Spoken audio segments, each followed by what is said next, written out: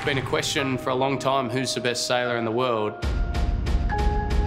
Equal boats, equal playing field. Look at the speed! I'm just as emotional as ever. And I wear my heart on my sleeve. Sorry, guys. Nice guy! And how much is that going to hurt Slingsby? There's a bit of a narrative that Ben and I are pretty big rivals. I'm so angry right now. It's a huge career accomplishment for me for people to actually question, am I better than the greatest sailor of all time? Quite an interesting storyline. Capsize for Great Britain in the finale as Australia sails away. I don't want to be the guy that makes a mistake and loses $1 million for our team.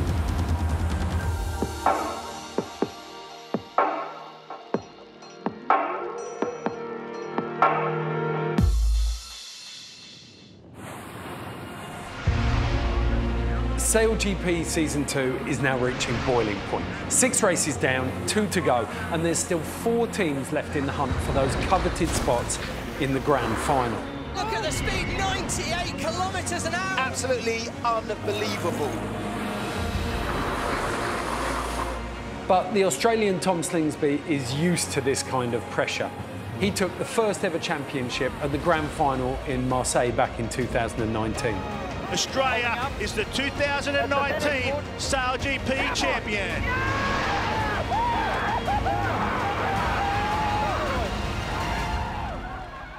Tom Slingsby is a fighter. He's an Olympic and America's Cup champion. He's an 8-time laser world champion, a multiple Moth world champion, and he's won offshore races. So in that context, it's no surprise that he's been crowned 2021 Rolex World Sailor of the Year, a title that he'd already won back in 2010. There is no doubt that Tom has proved himself across the entire spectrum of the sailing world. But now in Season 2 of SailGP, he's got to defend his title against easily the most gifted sailors of his generation, maybe the best the sailing world has ever seen. It's been a question for a long time, who's the best sailor in the world? And you can make so many different arguments, but now that we're all in the same type of boat, equal boats, equal playing field, it's quite an interesting storyline. On offer this season is a total of $2.1 million in prize money. There's $1 million alone on the line for the grand final in San Francisco. And yet I think this victory is more about street cred, bragging rights, legacy, call it what you will, than it is about money. Because now the greatest sailor of all time has entered the scene. It's Great Britain and Ben Ainslie who take the first victory of 2020. Fantastic season of head-to-head confrontation. Slingsby coming off second best this time. I'm so angry right now.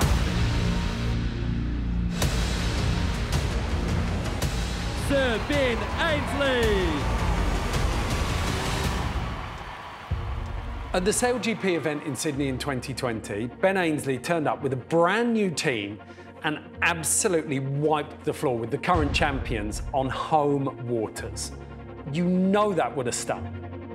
I think it's always tough when you're sort of hometown favourite and won the league the previous season. Clearly they were the favourites to win that event.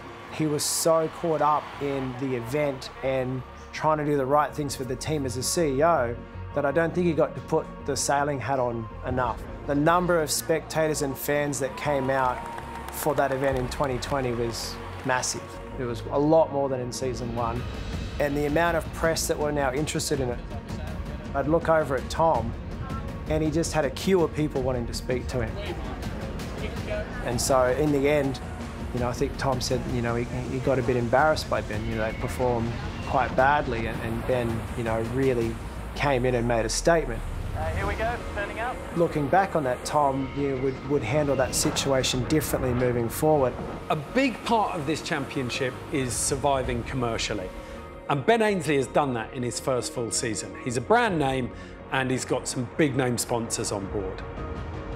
And you could argue that funding is just as important as the races themselves. So Tom has got to lead from the front if he wants to keep his team employed. It doesn't come naturally for me being a leader. It is a bit awkward at times being the boss of these guys because we've grown up together. If we don't perform, we'll get replaced. Terrible.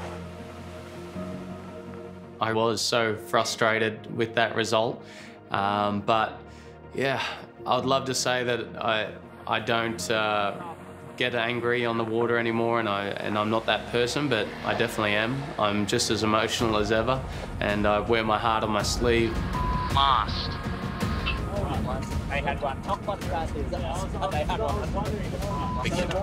You know, we still talk about that to this day. He's like, that cannot happen again. What the hell were these guys doing? I think we're all a bit emotional after that loss. It wasn't, I think, the end result that hurt, it was the gap between us.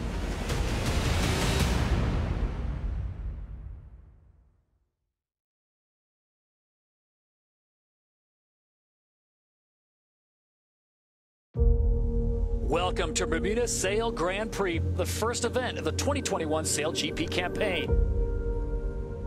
Now we've got a higher level of competition. We've got the greatest Olympic sailor of all time, Ben Ainslie, here, and there's nothing better for my personal legacy and the legacy of all our team to go out there and beat one of the greatest there's ever been. In boxing, they always say, to be the best, you've got to beat the best. When the next event happened, he sailed a near-perfect event when we got to Bermuda. Unfortunately, Ben did pip him in that very final race, which I'm sure rubbed a bit of salt in the wound. And I'm sure Tom would have been stewing over that for a long time. It's Sir Ben Ainslie shutting the race down, and they are going to be the winners here in Bermuda of SailGP Bermuda. What a comeback from Ainslie, and how much is that going to hurt Slingsby? We feel a little hard done by. We sailed so well all week and we're close but not quite there. I'm definitely very well aware that there's a bit of a narrative that Ben and I are pretty big rivals. I actually do think he's the greatest sailor of all time. But with Ben, I'm for sure he was a hero of mine. I looked up to him. I saw what he did in the Olympics, and I was in awe and I was inspired by that, and I idolised him.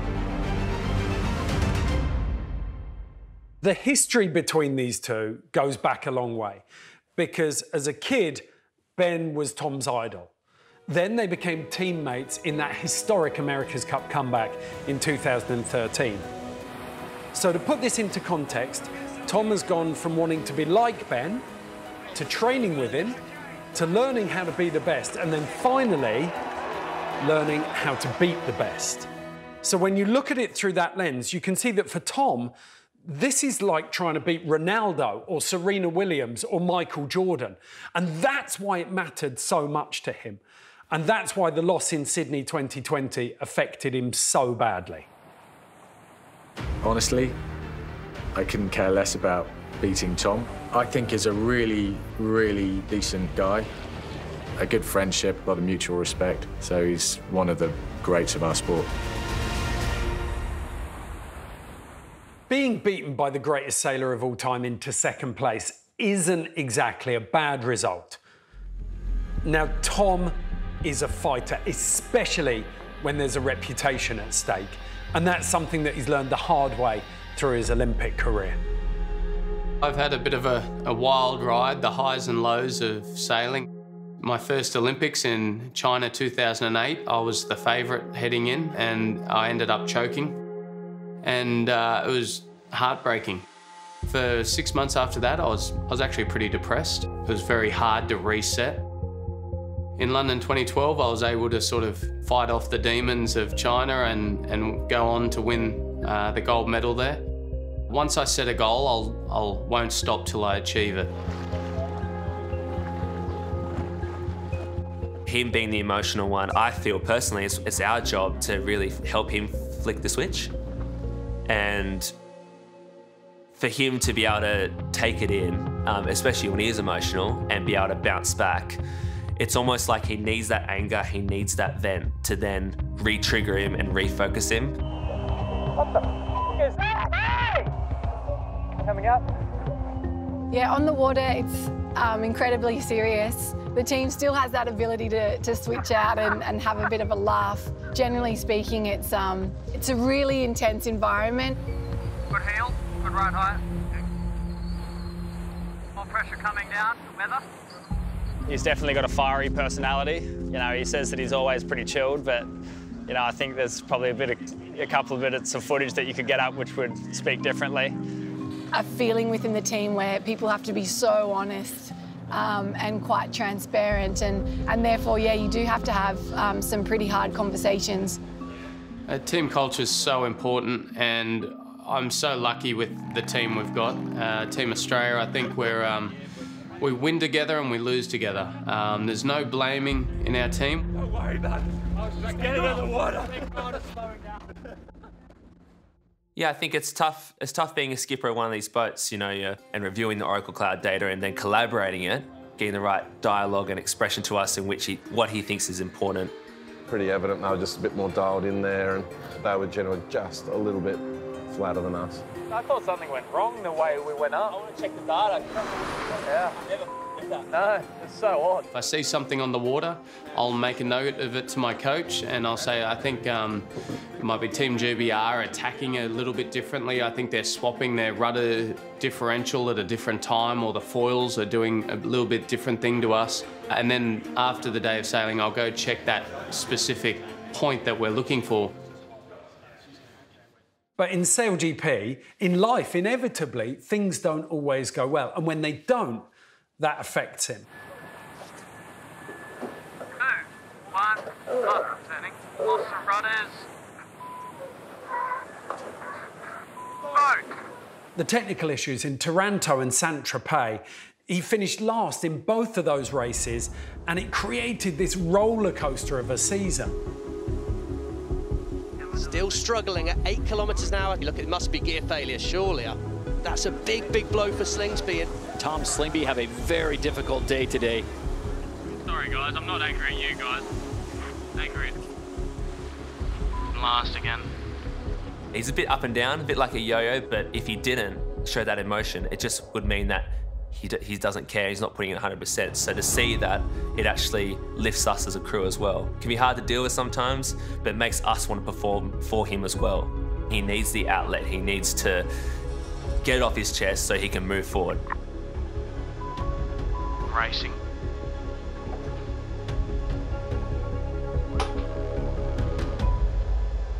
Tom Slingsby is someone who, when things go well, he just can't stop winning. What a way to bounce back from last in Taranto to first in Plymouth. Congratulations, Australia's SailGP for the victory in Aarhus.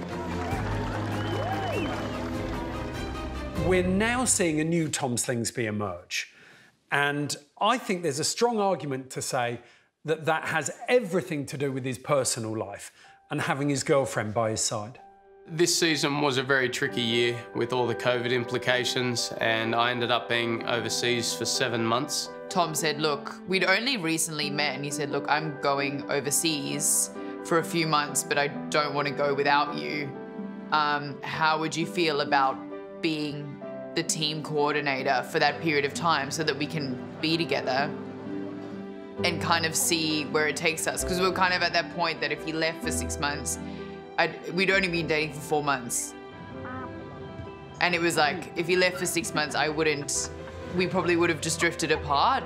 So we kind of needed to make it happen. It's crazy. And we were living, working, doing everything together. And I was like, we were like, it will make us or it will break us.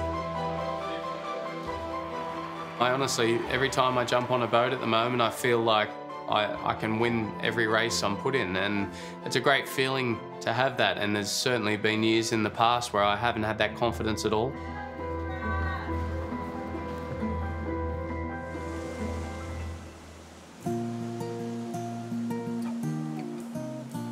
Yeah, before we came overseas. 5 months dating, and not now, like, you know what I mean, me seeing. Now what are we? We're at over 11 months. Into this crazy thing. Yeah. And on top of each other, working for each other, and yeah. I mean, it's kind of living in each other's pockets. No, exactly. Like, that's insane. Yeah. It's not like we knew each other and we were like besties. Like, we lived together for a month. Yeah. And then we came overseas. It's true. Like, who does that? No. I think, well, I do think we've worked quite well together. Like, we are... You're more chilled at work than at home. I actually am, man. You are. You see me at my most stressed time, and you see me when I'm... Yeah, I've just had a terrible day. I've made all these mistakes on the water. I come in and it's kind of... it's a bit of catch-22, because all I want to do is see you and hug you, because I know you'll make me feel better. But I'm also furious, and I don't want you to see me mad. I feel like a bit of a missed opportunity and a bit unlucky so far in the season. And did you have anything like this in, like, season 1? Like, any similar boat issues? We did have a couple of boat issues in season 1, but it was never... We never finished last. And now when I race for $1 million, all I'm thinking about is I don't want to make a mistake that's going to cost my team the championship win and all this money for them and their families. I don't want to let them down. The European SailGP season was brought to a close in Cadiz in southwestern Spain, and right on cue, big wins arrive. And this is great news for Tom, because he and the Australians excel in these conditions in the same way that Nathan and the Japanese team do in light winds. And the Australians need a victory. They want to restore their confidence ahead of their home event in Sydney.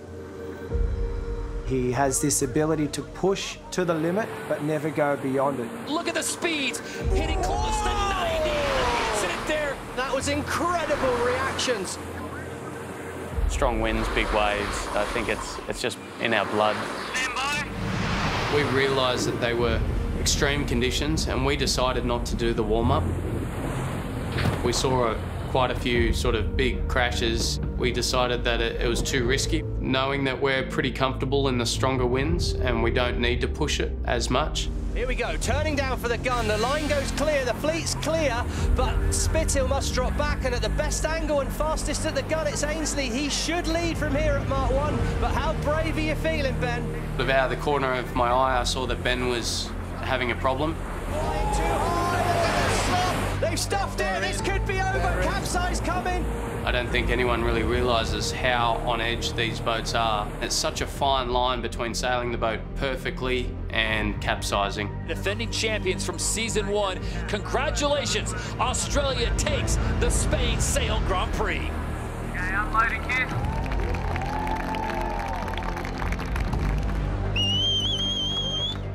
Kind of nice to see Tom Slingsby with a smile there after the disappointment of finishing last in Saint-Tropez. I grew up being a tennis player. I guess my mother was a tennis player and my dad was a sailor. Tennis was the #1 focus. By the age of 13, 14, I had sponsors, I had multiple coaches, I was traveling Australia doing tennis tournaments, but I started falling out of love with it. When the Sydney Olympics were on, he took himself on the train every day, train and bus, to get down to watch the sailing on the harbour. I was down there cheering on Michael Blackburn in the laser class. He was competing for Australia, and I was hoping he would get the gold medal. In the end, it came down to Ben Ainslie and Robert Scheidt. I still remember it. It was when I was on the train home, I decided then and there I wanted to win a gold medal for Australia, and I'm very goal orientated.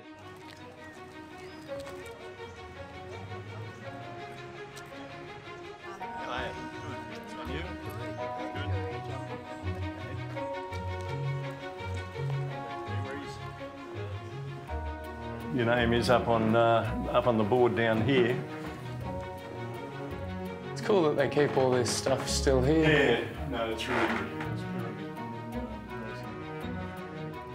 He actually, on our first date, said, I'm a sailor, and my response was, yeah, but like, what do you actually do? Like, I thought I like put him in the same criteria as like a fisherman, like it's your hobby. Anyways, and I went home and Googled him and I was like, oh, okay. They just live and breathe Tom. Look, you do realize that this job means that I'm away all the time, and sometimes he says, look, I just want to be home, and his parents are like, no, you have to go. You have to go and keep sailing and doing what you love. Like, they are his #1 fans. And I honestly think he's where he is now because of how much his parents supported him. There's not too many families around that have gold medal winners, America's Cup winners, SailGP winners. we've been sort of very fortunate to be able to, follow his career, to support his career. The last month I was in Europe, I was tired mentally, and but I get home, I get to reset, I get to be in my own bed, I get to play with my dog each day, I get to go for walks on the waterfront that I know really well, and yeah, I'm getting a nice reset now before I head into the Sydney event. It's unbelievable when you're away for that long and you get to come home and see your parents who you haven't seen for so long. This brings back a few memories, eh? Yeah, lots of memories. Yeah. It's pretty cool to come back and see all this. And there was always such a huge debate about who gets the prime spots on the bottom and who had to get the boat spots on the top. And when I started getting good results in sailing, they said, okay, Tom gets a bottom spot. And I just wanted to follow my sister Alana into, she was doing it and she looked like she was having a lot of fun, and I just wanted to join her. And so I just copied her, and I didn't know that it was going to be my career for the next 12 years. Hey guys. G'day. If you really love sailing and you want to do it for the rest of your life, you can do exactly what I've done and even more than I've done.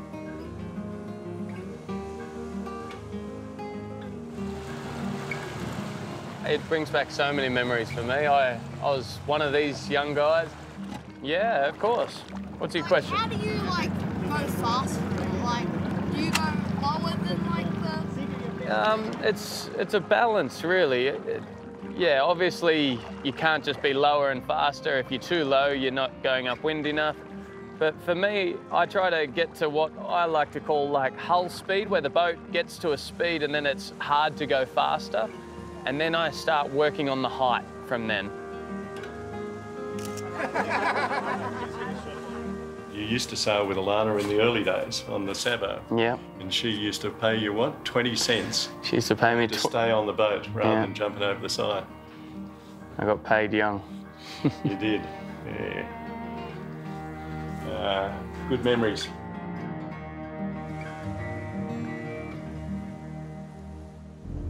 Right now, the Aussies sit on top, 1 point ahead of the US team and our Japanese team that are equal. So, and then there's quite a few points back to the British team. So right now, the Australian team is in the box seat to make that final race in San Francisco.